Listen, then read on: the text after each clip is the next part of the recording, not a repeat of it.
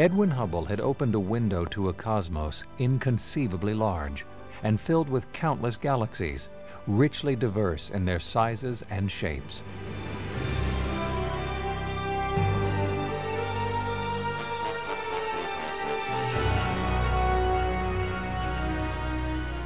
Elegant spirals, similar to the Milky Way, were discovered throughout the heavens. The graceful arms of these flat galactic pinwheels are formed of gas, dust, and billions of stars. Even more common are elliptical galaxies. Virtually devoid of gas, ellipticals are comprised almost exclusively of stars alone, and are usually spherical or oblong in shape.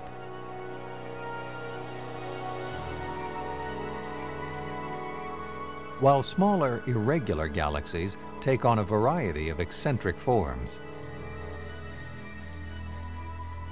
About 2% of all known galaxies are classified as irregular. Many of them are satellites of more massive spirals and ellipticals.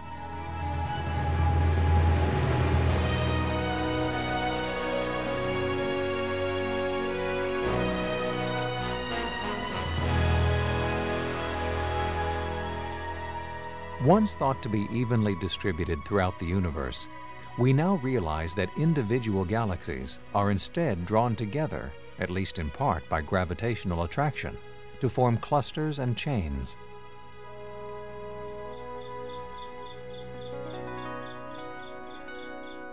It has been said that a penny held at arm's length toward the constellation Coma Berenices will block from view a cluster of more than 1,000 galaxies.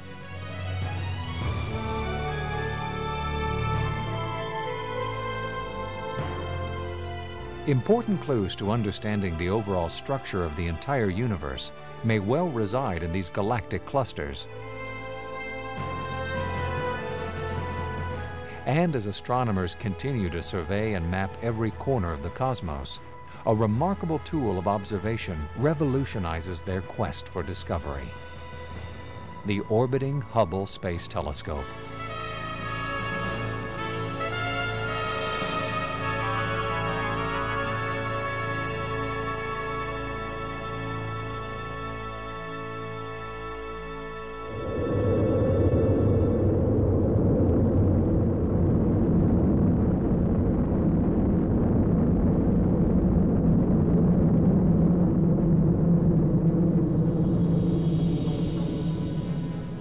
Named in honor of the renowned astronomer, the Hubble telescope captured the attention of the world during its spectacular repair mission in December of 1993.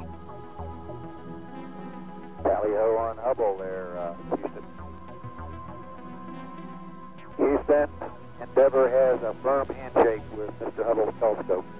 We're taking some great pictures with that. A team of astronauts aboard the space shuttle Endeavour adjusted and fine-tuned the complex instrument while improving the focusing ability of its optical systems. Since then, the orbiting telescope has more than fulfilled the dreams of astronomers throughout the world. Outstanding.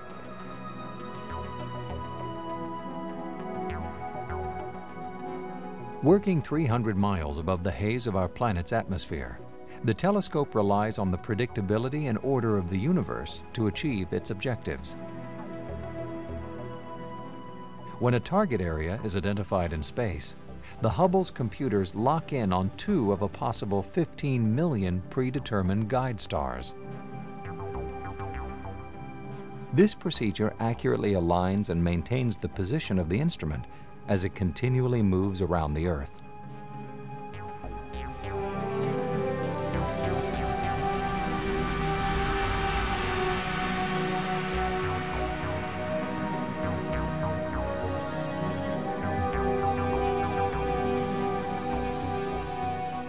The superb clarity and detail of the Hubble photographs have already established the telescope as one of the most significant astronomical tools of all time, reshaping our view of virtually every aspect of the cosmos.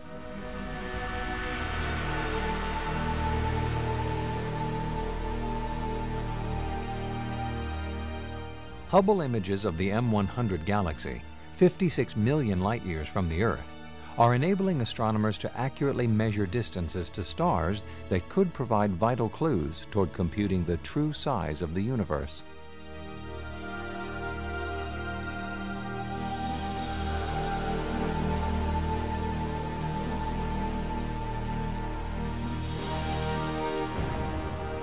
The volatile star Eta Carina.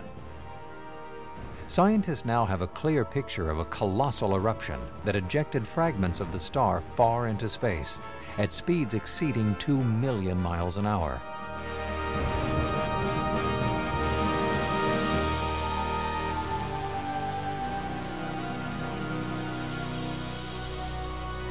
With its cameras aimed at the nucleus of M51, the Whirlpool galaxy, this photograph of a mysterious silhouette on the galactic core is believed to be a direct glimpse of a massive black hole.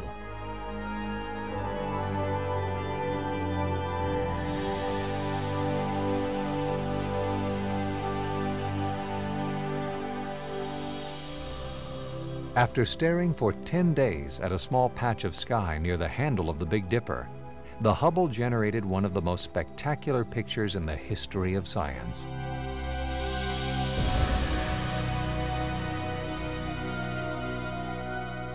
At least 1,500 galaxies, many only 1/4 billionth as bright as the dimmest light the human eye can see, were revealed in a single breathtaking panorama. Within a pinpoint of sky, the size of the area blocked by a grain of sand held at arm's length, the scope of galactic diversity and distribution was showcased as never before.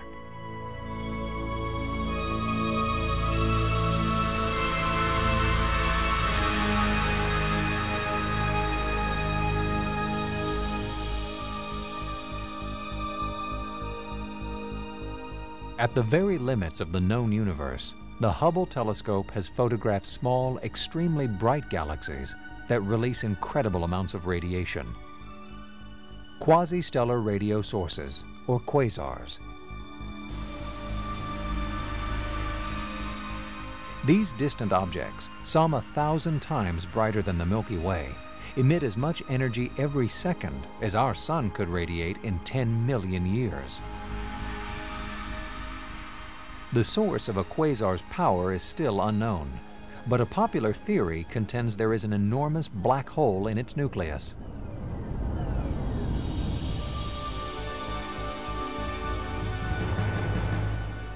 The quasar's gravitational field is strong enough to attract a neighboring galaxy, and in the process, it pulls off huge quantities of stars and gas. As the galaxies merge, the quasar converts its captured fuel supply into radiation strong enough to blaze from the deepest corners of known space.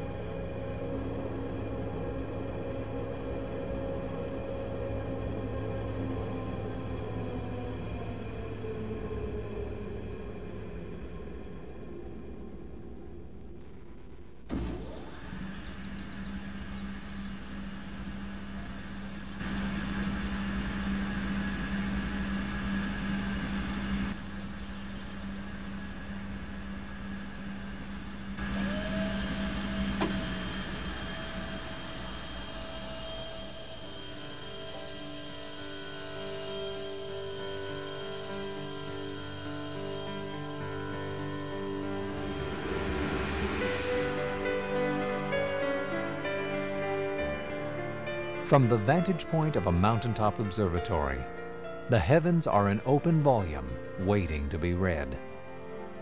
And as a sky filled with individual wonders is surveyed each night, no aspect of the universe proves more striking to behold than its size.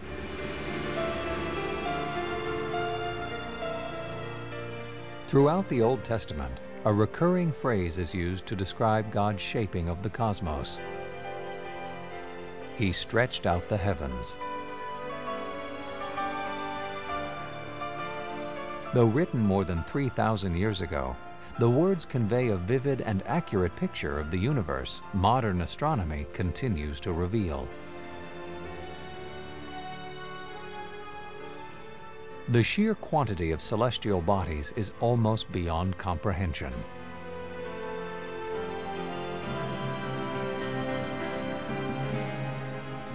Though estimates continue to rise, it is believed there are at least 100 billion individual galaxies in the universe, many of them comprised of 200 billion stars or more.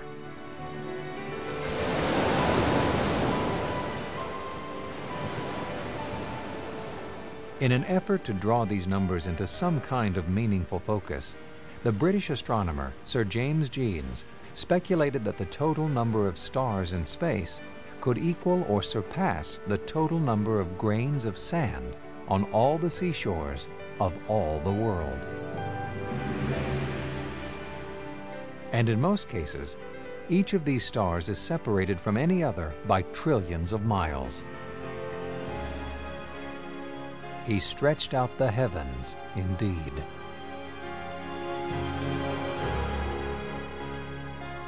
But how large really is the universe? There is no way to measure precisely, but some perspective can be drawn by using the imagination to survey its boundaries of distance and time.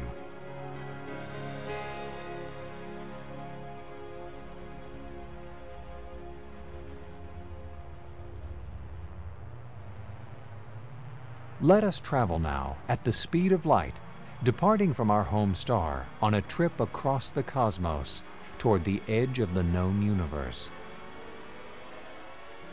Our imaginary journey begins at midnight on January 1st, when we prepare to launch into space at the speed of 186,000 miles per second. We quickly pass the orbits of Mercury, Venus, and span the 93 million miles that separate the Earth from the Sun in just 8 minutes 19 seconds. We continue on, passing Mars,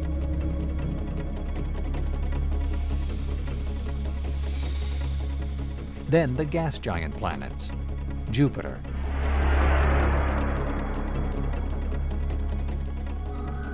Saturn, Uranus, Neptune.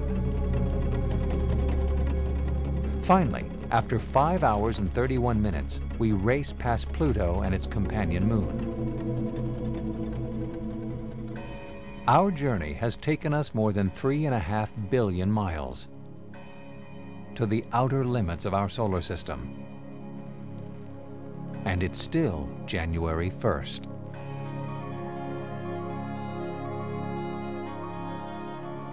Now we alter our flight path and travel in a direction perpendicular to our galaxy. Behind us, the 9 planets and the Sun quickly vanish from sight.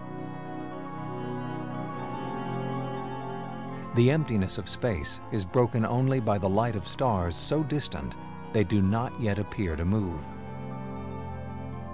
A year passes, then 2 years, 3, 4 years. Finally, on April 19th of the 5th year, we reach Alpha Centauri, the nearest star to our solar system. We have traveled more than 25 trillion miles, and our journey has scarcely begun. We are now 10 light years from the Sun, far enough out in space that the stars within our galaxy appear to converge. 100 light years from the Sun, Patterns of gas and nebulous material from the arms of the Milky Way fill our view. 1,000 light years. The galaxy's arms and disk become more defined. Yet it is not until we have traveled at the speed of light for 100,000 years that the entire spiral shape of the Milky Way is recognizable.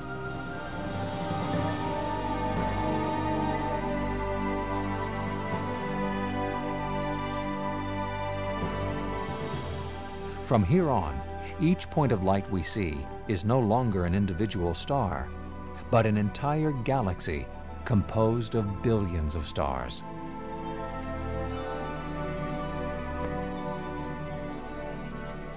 "5 million years after beginning our journey, the Milky Way is seen as part of a cluster of about 30 galaxies, known as the local group.